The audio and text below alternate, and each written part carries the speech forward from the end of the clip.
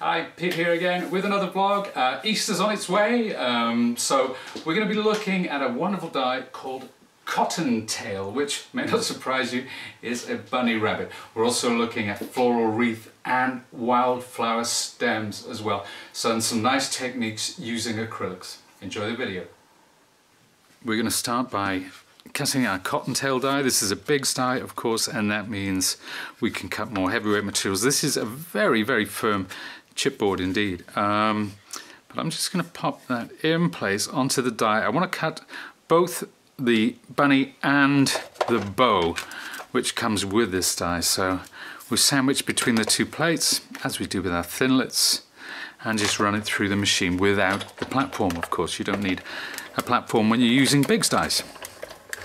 So there we have it. Remember, it's a very heavyweight material, but using a Bigz, it cuts out perfectly cleanly every single time. I know that I can do that with confidence. And there we are. This is going to be the basis for the rest of our card.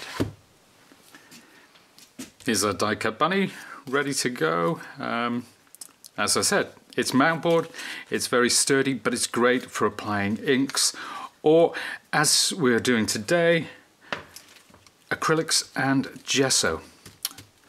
And one of the great things about when you're applying wet things to card or paper, the thicker the better. It doesn't curl, it doesn't distort.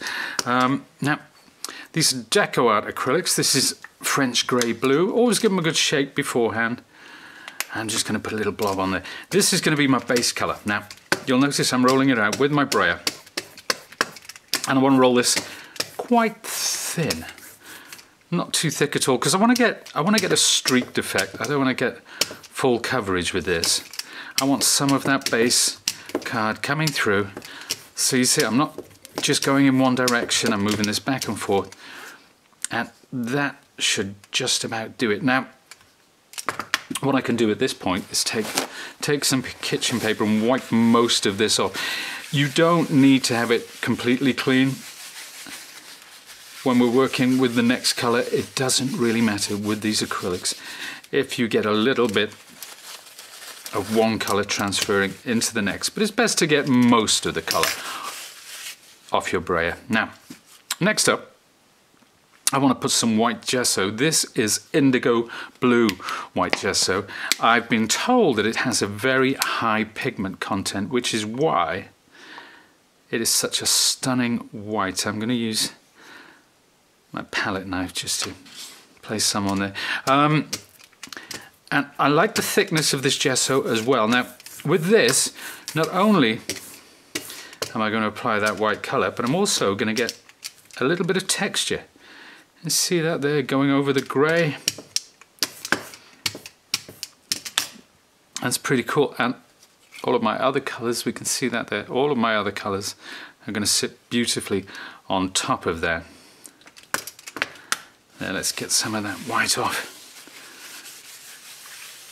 So at this point, you can use your heat tool if you prefer to make sure this is bone dry, but in truth, it dries pretty quickly. It's already dry to the touch there because we are working with relatively thin layers.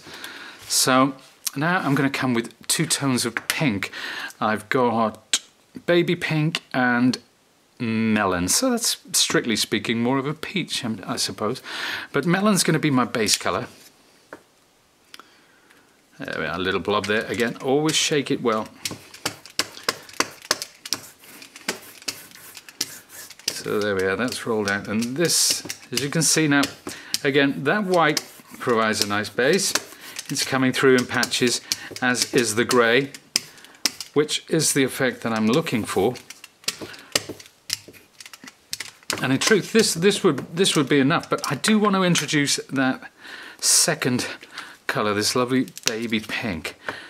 We can put it directly over the other one. So there we are, spread that out with the brayer and come in again. There we have it, just in patches, not all over. That's lovely. That's gorgeous. That's exactly what I was hoping for, and it doesn't always happen, believe you me. Now, before we move on, I'm going to bring in my other die cuts. Now, I've used Wildflower stems number 1 and 2, and I've also used lovely Floral Wreath die. So I'm going to reach over here and bring those die cuts in. Oh, one more. And there's a leaf. So you can see this is the Floral Wreath, or some of the Floral Wreath dies. These were cut from Craft Card, and this is a flower. I think this one's from Wildflowers 2 and that one from Wildflowers 1. It could be the other way around, so we'll have to check that. But irrespective of that, whichever one you choose, they're gorgeous, gorgeous sets. There are 5 different stems in each set, so plenty to choose from there. Now, what I'm going to do with these, I'll set them slightly to one side. This is a colour called Light Buttermilk. It's, I suppose, what would you call it? A cream, an ivory? It's gorgeous anyway, whatever you call it. So I'm rolling some of that out, and I'm going to bring in these die cuts. Now, you can see I'm not going too heavy. I want some of that Craft Card coming through. It gives it a more natural look and feel. So there we are. That's gorgeous. This lovely, lovely wreath. This set designed by a very lovely, very talented young lady. The name of Lisa. And finally, my flowers. So I might have to apply a little. Oh no, that's not too bad. That's not too bad. So one last thing, a little bit more gesso. This will give you just a touch of contrast, and I'm only using a very, very small amount here. So make sure that's all spread. You have to work quickly with this because it does dry quicker than the acrylics.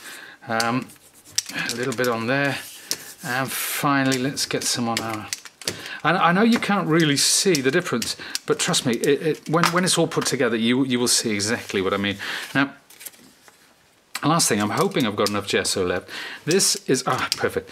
This is a piece of corrugated card. This is what the bunny is going to sit on our card. And that's so, it's quite subtle. It's barely there, in fact. And it's all about judging how much gesso you've got left on the roller. If you put too much, it still look great, to be honest with you. But there we are. That's what I was looking for. Here are my die cuts, and the card is almost ready to assemble. Okay, time to bring it all together. I'm going to start off by placing, this is my base card. This is cut from one of the gorgeous colours in the Sizzix paper pack. And I'm just going to dot some PVA glue just strategically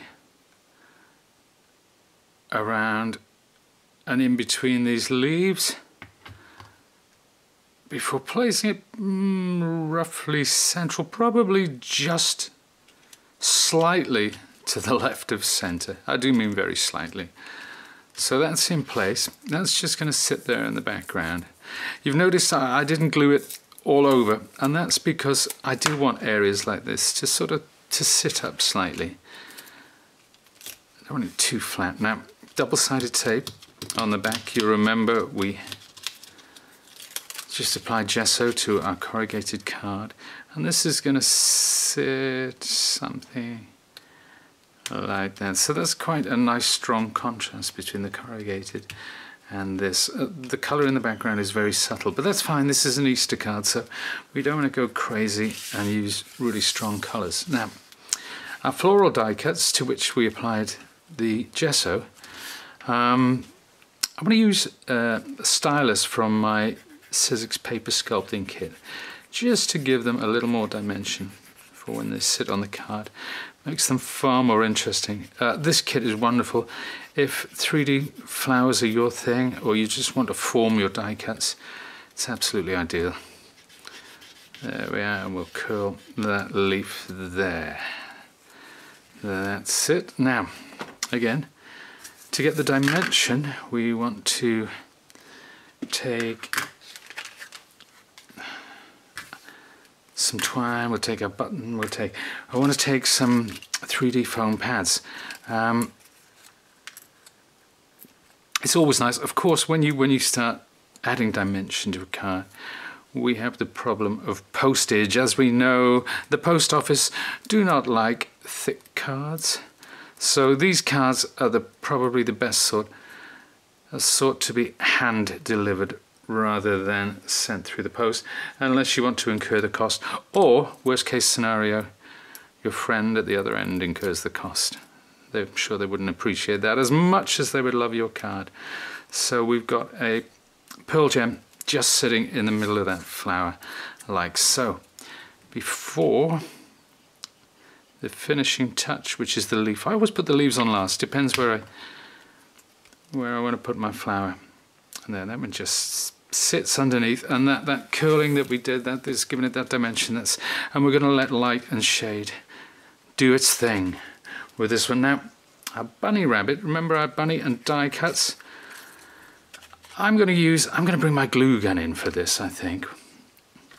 Now, I was very tempted to actually use some distress ink around the edges of this bunny rabbit, but I want it to be quite subtle. I don't want it to be over the top. There's something about Easter makes which makes me use more muted color palettes. We'll place our bunny just about there. Now that's gorgeous by itself, but we're going to add these die cut florals, remember, from the Wildflower set 1 and 2. Wildflower stems, I should say. So I'm going to apply these with a little bit of PVA. The first one I'm going to sit up there. Isn't that gorgeous? Don't worry about if these actually come over the edge, because we're going to trim them away as needs be.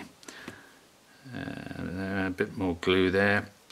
Now, when we've used the brayer on these and we've applied our gesso or acrylic, as the case may be, they've got a nice natural curl to them. So I'm just going to leave that where it is, and that's why, again, I'm not applying the glue all over.